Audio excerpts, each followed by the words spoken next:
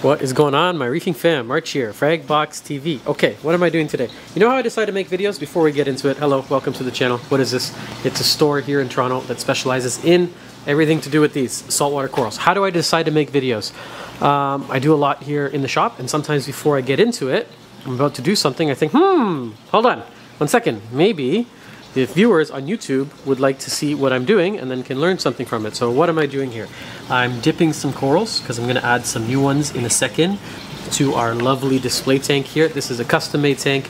If you're looking for this one, you're in Toronto, we can make it for you. It measures 50 by 30, hello bulldog, by 18 high. It's around like 90 something gallons with some Hydra 32 HGs. This hammer that you see here, this green one, hammer coral, hello Mr. Green Hammer, has exploded in growth. He went in maybe 3-4 heads, kind of like the size of this one down here, but he's really grown and he's taken up this space. So I'm going to frag him in a second and I'm going to show you how I do that. He's kind of stinging over here. You see this blue leather? He's kind of stinging him, and I'm a little bit bored with these hammers in here. They're a little bit upset because I just touched them, but I want to add some more color, so I'm adding a atomic bomb and then this cool kind of yellow green one. You can't really see the color out of the light. Some blue mushrooms because I want to build out the mushroom garden that's down here. I got these cool kind of red ones, but I'm going to add some blue discosoma next to them. And then in a second, I'm going to glue down this beautiful purple stylophora because I really like stylos. That's a species of SPS that is, I would consider, easier to keep. I have a green one up there, and then I think I got another one in the back. I'm going to glue down some Zoas. I'm going to glue down some Monty because I realize I don't have any Monty cap right now in this tank, and it's really cool the way it grows. It's going to spiral. I'm probably going to get Tia to give me a hand in a second. And finally, I am adding 3 new leather corals. And what am I doing here with these buckets? On the left, I'm dipping them. So dip is basically, let me show you, sorry. These are shot live. This is dip in it, so if you could smell it, here guys, smell my hand. It smells like dip, and then on this side is just fresh salt, not fresh water, fresh salt water, so clean salt water without dip. And I really like this one right here. This is 2 little fishies. My friend Julian Sprung makes it. It's called Revive. It's excellent coral cleaner. So this will kill everything on the coral that you don't want to introduce, like pests and bugs and spiders and all that stuff, but it won't kill the coral. So I've done that for about 10 minutes. I've done videos on dipping before, so I'm not going to talk too much more about that. And I'm going to use this glue right here to glue down the frags. That's my preferred glue. And I'm going to show you how I frag this hammer in just 1 second. Okay, I'm going to give the camera to lovely camera woman, and I'm going to show you. It's recording. Oh, shit. Sorry. Oh, shoot, sugar. Hello. What am I doing? You didn't tell me what I'm doing. I'm going to show them how we frag hammer coral. This is branching hammer. So you can see it gets its name from the way it grows, it branches. And I think it's, people prefer this one because of how easy it is to frag. I'm literally going to, with not a lot of force, break the plug. That's not what I was trying to do. This piece right here, can you see? That can just, oh, I wasn't expecting that, but look, just frag literally by hand. The skeleton structure here is quite delicate. This part is live, so if you could feel it, it's slimy, and then here is dead. So I know that I'm safe to break it right here where I have what I call clear separation. So I'm just gonna use a little bit of, not that much force. Oh, dropped it. But there you go. Literally can frag them by hand. That is not the case with wall hammer. If I wanted to frag, you know, these ones, I could as well, but I'd use the bandsaw downstairs. Or if you have a Dremel at home, maybe I should get a Dremel just to show you guys how it's done. That's how I used to frag back in the day. These could be fragged as well. Actually, I'm going to show you one more trick. We're not always barbarians here. You can use a pair of coral clippers, but what happens is this might shatter. I have, every time I use coral clippers and hammers, it shatters. I'm going to do it right now live. We'll see what happens. I hope it doesn't shatter. But if it does, you're going to learn something today too. It is a little tricky. Let me grab it. Show us the clippers. Clippers, we call them clippies. They're very old. If you're looking for these, we do carry them. That is my sales plug of the day. You can find them just about anywhere. If you buy it from us, we'll say thank you. But I'll show you how it's done with these. And then I'll show you wall hammer in a second too, so you can see stuff that isn't as easy to frag. So I'm gonna grab it right there, and what happens is when you clip, when you cut, when you squeeze, what's the word?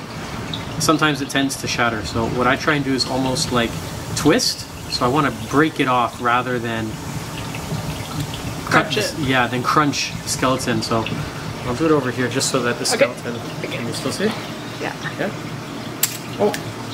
So what I didn't want to happen happened on one head. So you see this here? It completely turn it towards the yeah. See it? Shattered. This head will still probably survive. So I'll do some surgery now. Just from my experience, I'll tell you that this is still probably okay. So what I do is I'll put glue in between where I cracked it. This was supposed to be a fragging video, now it's a coral surgery video. And with a little bit of TLC, just put it right back together. That's not a piece I'd sell here in the store, but I do expect it to live. It'll actually regrow. On the other piece that fell off, no problem. Actually, that was good because we got one broken head and one perfect head. See, look at that. That's a perfect frag. And then what we do is just glue it down to a plug. We also sell plugs if you need. So I'll show you how that's done. You don't have to glue it to a plug. If you're doing it in your tank, you could glue it, somewhere to the rock. Maybe you're fragging it for a friend, a girlfriend, a lover. I don't know why you're fragging. I don't know why you're watching this. I don't know much, but I'll show you what I do know. Hold this down. Hello. How's it going? This show is shot live, unscripted, and a little bit of, there you go. That's it. One came out good. Side? Yeah, one not so good. Into the water? Yeah, I'll throw it in the sand bed. And you'll see that for sale in probably a couple days just to heal. And this one I expect to recover. Even though it was a little rough, I do expect that one to recover. Okay. Cut. Yep. Good.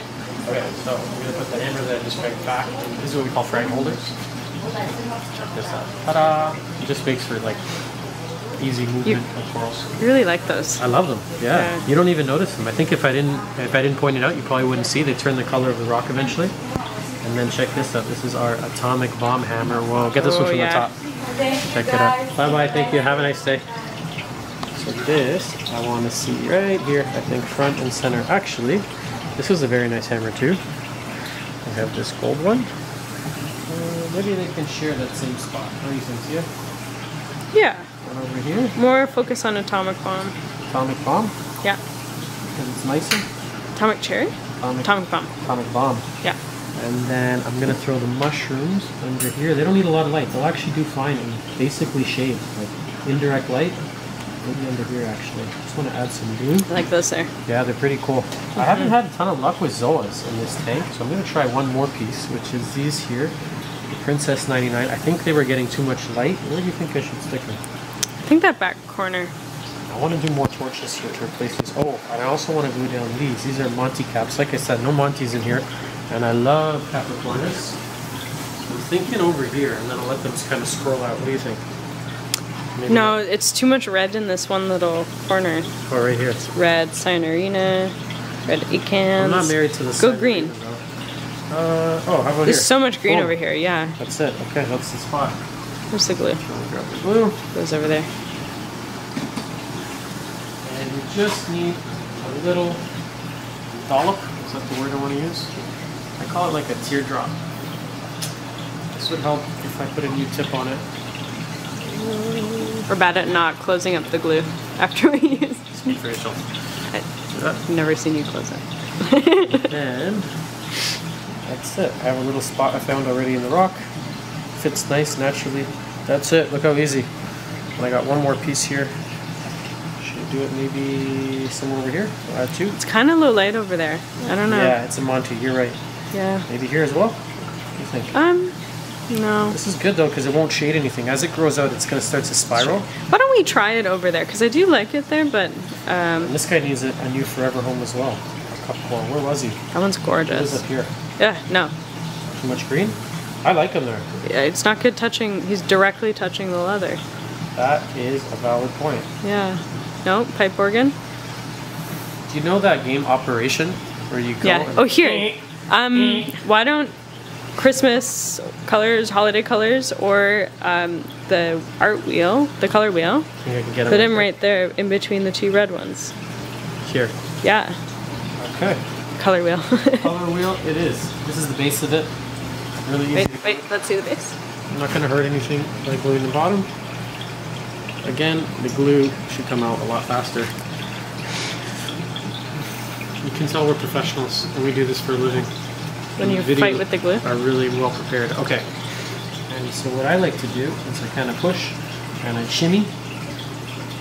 And you know what? I'm going to spin it because this side is a little more flat. That's all okay. Sometimes you just need the glue to kind of break and go into the rock. And you'll feel it hold. And I'm doing an awful job. Let's try maybe a little more glue. I find the bulker supply glue you need to use a lot more than you think for this application. Fresh bottle would have been a good idea. So yeah. One more time. Yeah, I think they actually suggest not doing this with this glue. No, I do everything with this glue. Me too. Oh, I thought you didn't like this glue. Ta-da! That actually looks really good right there. It does. Yeah, I like Great. that. Finally, this guy. This is that Styloflora that I'm in love with. He needs a lot more light because it is a hard coral, but I'm limited with space kind of across the top of the canopy. I could stick them right here. Nope, leather. Leather. Oh, I could get rid of the leather. This is like an old rock plug. Maybe right on top. I'll go like that. I'm not touching. Looks a little wonky though with the double plug, huh? Actually, I kind of like it there. We'll see when the leathers open up if it should stay. I think I'm going to go for it. And I'm going to show you, this is nice. When you buy these, they come with a few extra caps. So when they do get clogged, you just swap the cap. And it comes out a lot easier. So, same thing. Oh yeah, look at that. Yeah! Be generous with the glue. It's reef safe. Stick them to this old one. That's it. I like that. It's really close to the Slimer. Keep an eye on it. We're looking for trouble. Yeah. And then we have one more red Monty here, and we said we're going to try down here. Yeah, see how it goes. Yeah, see if it grows. This is a piece we grow in-house in the basement, red Monty cap. Super easy to keep, super easy to grow. If you're looking to get into hard coral, SPS corals, look for Monty. And specifically look for Capricornus, yeah. Comes green, purple, red, orange with yellow dots, which we call starburst. Love that one. Christmas Monty, you can get grafted Monty, red roses Monty. There's so many different types, different colors. I think I've seen red roses. Red roses, purple with red polyps. Oh. And this is just a good time to clean up. See, you know what? If you lose snails and crabs, don't beat yourself up. It does happen. There's a handful of them. Just sort of natural. We have big grasses in here, so I suspect they kind of picked them off. And then finally, we have a couple more leathers that I found throughout the tanks that I really like. I'm just not sure where to stick them. And some zoas. More leather? You know what? Let's just show them the zoas and then maybe we'll wrap it up. I know that if you're watching up until now, you are a super fan because I can see on YouTube most people drop off about 5 minutes. I think I'm going to go right there underneath the Ultron Fabia. That's a good spot right there. Yeah, let's try it. But like I said, this tank, Zoas, I haven't had a lot of luck. They're just not, I don't know, they're just not doing, they kind of shrivel up. I think I'm usually giving them too much light. Let's try right there and see what happens. That was the easy one with glue. And then these leathers, I see a little opening there in the rock. The only problem is they have stems. So if you buy frags from us or from anywhere, they often come with these stems on the plugs. So again, these are a really good investment because what you can do is, I find this is a lot easier. Watch this. Pop! And now, instead of trying to glue that stem, I can really easily just, that's way, way easier to glue than trying to glue a 1-inch cylinder. And a little bit of space in here. Maybe I'll make a new leather garden. So leathers are cool because they're not going to harm one another usually. That is false, YouTube. They chemically attack each other, and you have to run carbon if you see any kind of leather touching. They should. Debate of the day. Debate of the day. Come with me. Come. Let me walk. Look. Touching. Touching. Touching. Touching. So touching, but you can see that one of them is pulling back a little bit. Its polyps don't extend in the spot that it's touching.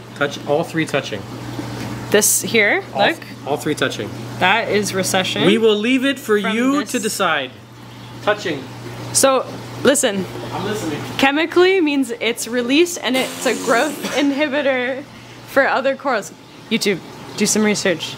Look it up. It's true. We don't agree on everything either. We don't agree on everything. We don't agree on most things. No, we agree on a lot. Just not everything. The tank looks good. I think that's the It looks good. But we run carbon on it, so. We do? Yeah. I just work here. And I make the videos. And I take the photos.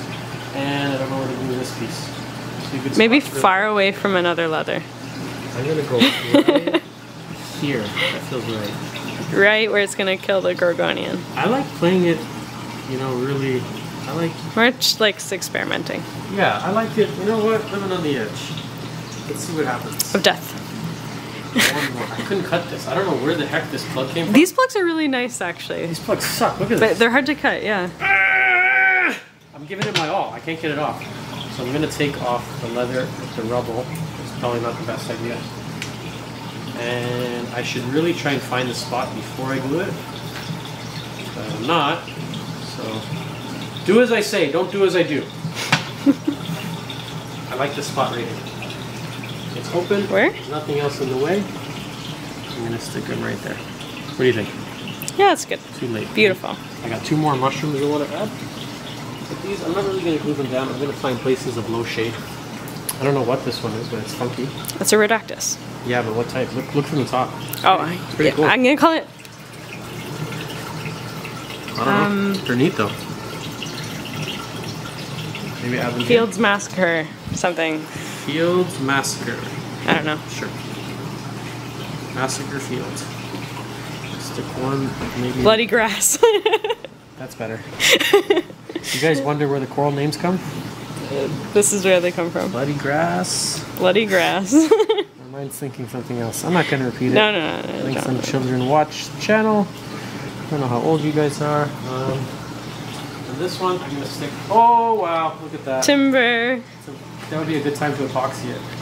Yeah. Put that back. I'm going to epoxy that rock in place. What happened to the stone fix, Marge? Let's don't fix. I'm going to stick this one right down, kind of in this cave right here. I'm going to watch them over the next couple days and see how they do. That was kind of good that we caught that on camera, huh? Yes. Yeah. It happened yesterday too. It happened yesterday too? Yeah. Yeah, it's telling us it's time to glue down. That's it. The tank overall is doing very well. Very happy with the way it's looking.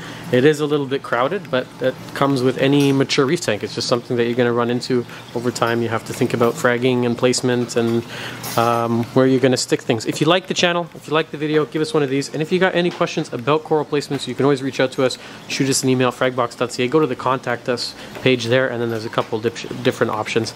And that's it. We'll see you guys back here very soon. Thank you, Tia, for being camerawoman. Thank you guys for watching, and bye-bye.